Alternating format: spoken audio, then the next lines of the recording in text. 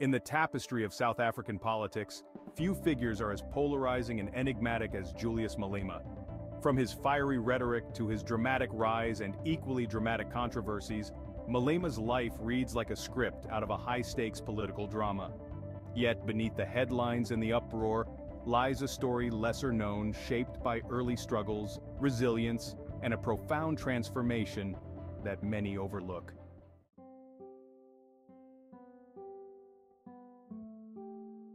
Julius Malema's story begins in the modest township of Seshego, South Africa.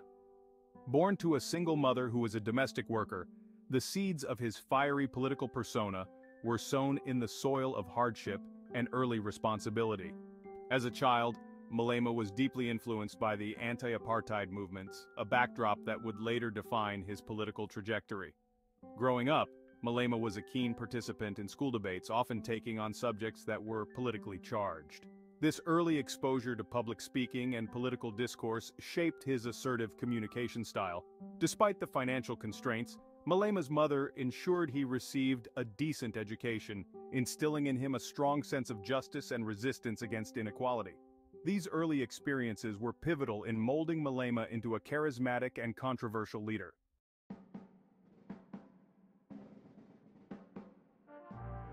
Malema's entry into politics was marked by his involvement with the African National Congress Youth League, ANCL. His charismatic leadership and bold public statements quickly propelled him up the ranks, eventually leading him to the presidency of the ANCL. During his tenure, Malema was known for his aggressive stance on economic freedom and land reform, themes that resonated with many young South Africans. However, his methods and rhetoric often sparked intense debate and polarized public opinion. His rise was not without challenges. Malema faced multiple suspensions and was eventually expelled from the ANC. This expulsion, however, did little to halt his political ambitions, but instead set the stage for the next chapter of his life.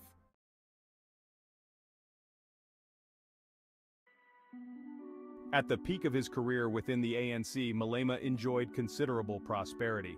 However, his expulsion was quickly followed by financial and legal troubles. In 2013, his assets were seized and he was brought to the brink of financial ruin. The asset repossession was a public spectacle, with media often portraying Malema as a fallen star. This period was critical as it stripped him of material wealth, but also provided a humbling experience that reshaped his political strategy. Facing these adversities, Malema's resolve hardened. He began to reconstruct his image and redirected his energies towards a new political movement that promised to be a voice for the disenfranchised.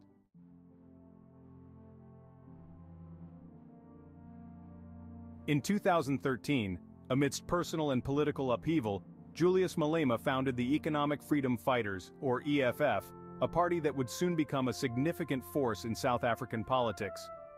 The EFF was built on principles of radical economic transformation, land redistribution, and anti-corruption.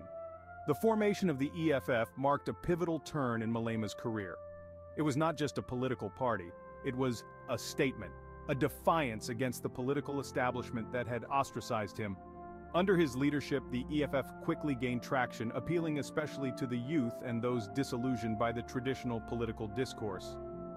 Malema's ability to mobilize and inspire a grassroots movement was evident as the EFF secured significant seats in the subsequent elections.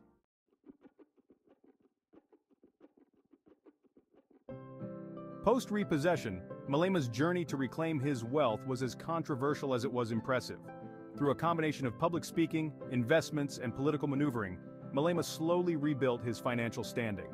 This phase of his life was characterized by a sharp acumen for both politics and business. Malema's strategies in navigating through financial recovery demonstrated his resilience and ability to turn setbacks into comebacks. Critics, however, remained skeptical of his wealth accumulation, often questioning the sources and methods. Despite these criticisms, Malema continues to be a significant figure in South African politics, championing the cause of the economically marginalized.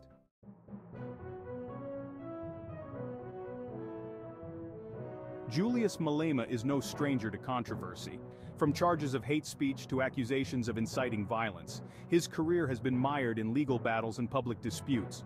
Each controversy has added layers to his public persona, painting him as a villain to some and a hero to others.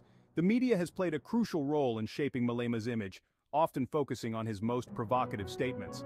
This portrayal, while attracting widespread attention, sometimes obscures the complexities of his political messages and objectives. Understanding Malema's public persona requires a deep dive into the context of his statements and the reactions they elicit within the socio-political landscape of South Africa.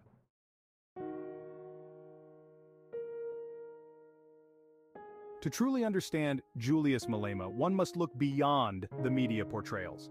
His mindset is a tapestry of fierce loyalty to his political ideals, a profound sense of justice, and a complex understanding of South Africa's socio-economic issues. Malema envisions a South Africa where economic disparities are addressed boldly and decisively. His philosophy is rooted in a deep-seated belief in economic freedom and equity, ideals that he pursues with relentless passion. Understanding this mindset is key to comprehending the drive behind his actions and rhetoric. It provides a clearer picture of Malema, not just as a politician, but as a reformer and a complex human being striving for a transformative vision for his country.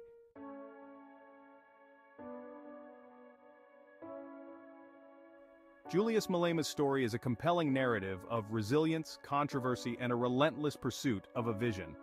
His life and career provide a unique lens through which to view the challenges and dynamics of contemporary South African politics.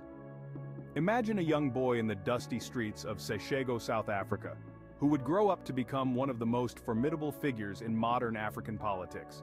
This boy, Julius Malema, would rise from humble beginnings to lead a major political movement, face dramatic public and legal battles, and challenge the very foundations of his country's economic policies. His story is not just a political journey, but a testament to resilience, controversy, and the complex interplay of personal and public life.